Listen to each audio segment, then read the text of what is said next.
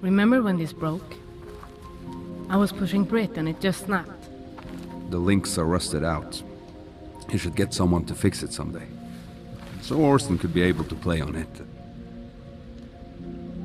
Orson will play on this again. I know. We'll find him. Papa? Is everything alright? I've been thinking about Orson and how I can help the most. You've been great, Papa. You're a sweet angel. But I know I've just been in the way, making things harder. Don't be ridiculous. I'm not well, Astrid. I've been seeing things. Upsetting you and your sister. That's not true. Yes, it is. And I'm just slowing down the search for Orson. Every day he's out there, Meta got me thinking. Maybe it's time for me to leave. What do you mean? She thinks I should leave town with her. I need to get well and maybe someplace brighter. You want to leave town with Meta while Orson is still missing? I don't want to keep getting in your way. Maybe leaving town is the best thing I could do for you. And Orson. I want you to have the farm when I'm gone. Papa, what am I supposed to do with a farm? You can do anything you want with it. It's yours. There are too many bad memories for me here.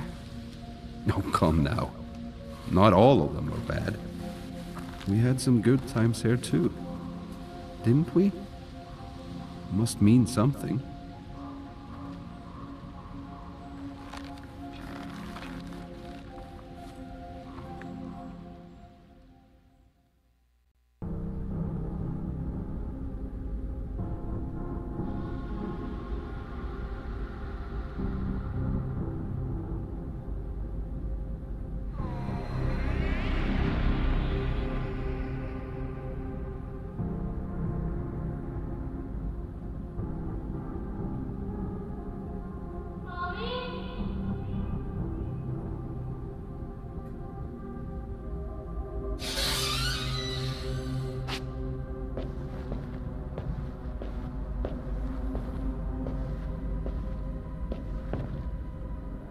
You can't be here.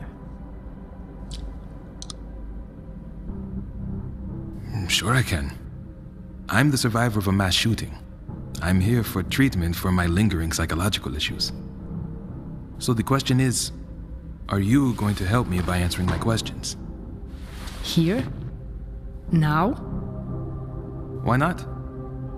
They're not going to interrupt.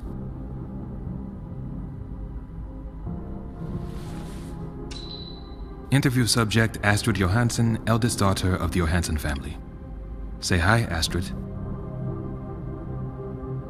Let's start with the recent suspension of Detective Haugen. There's been talk of tampering with and even fabrication of evidence. So my first question is this. Did you know it was almost impossible for Detective Haugen to identify her daughter Asta's body after the shooting? I'm sorry, what? Should I repeat the question? That had nothing to do with me, and you know it. What happened to her was terrible. She shouldn't have been where she was.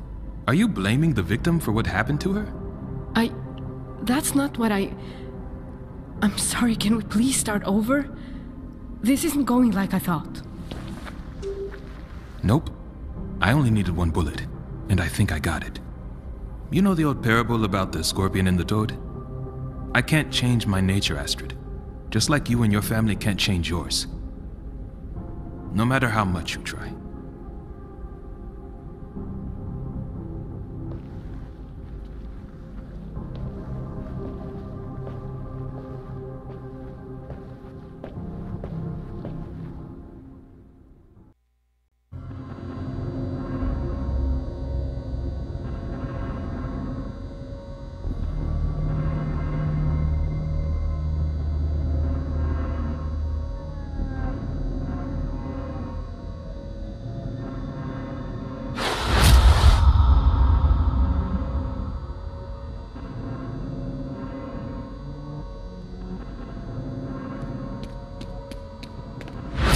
She's gone.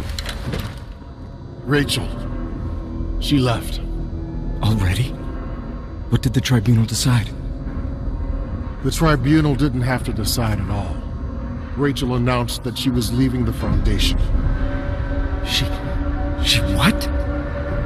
She left us. Left you. And to think I believed she was blessed by the Purifier. How could I have been so wrong?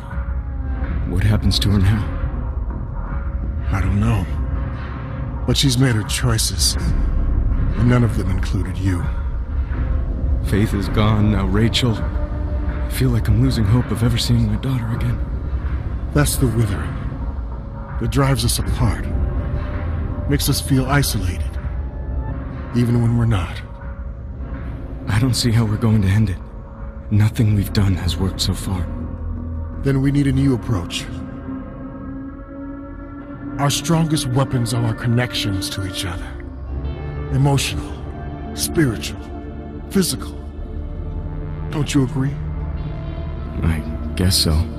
We must be willing to give ourselves in every way for the collective strength of the group. Do you know of the merging ceremony? No, I haven't heard of it. It is a ceremony where two souls merge in order to strengthen both parties. Because two souls adjoined are stronger than one alone. And how do they merge? They drop all vanity, all ego, all fear, and become one, physically. So, they sleep together? In layman's terms, yes. By feeding our bodies, we strengthen our souls. I want you to merge with Krista. You two have an obvious bond. We need to make that bond as strong as possible to keep the withering at bay. Don't let your loss of Rachel keep you from doing what you need to do. Let's say I agree to do this. What if Krista doesn't? I think you should talk to her. Have you already asked her? I have. And? What did she say? Xavier!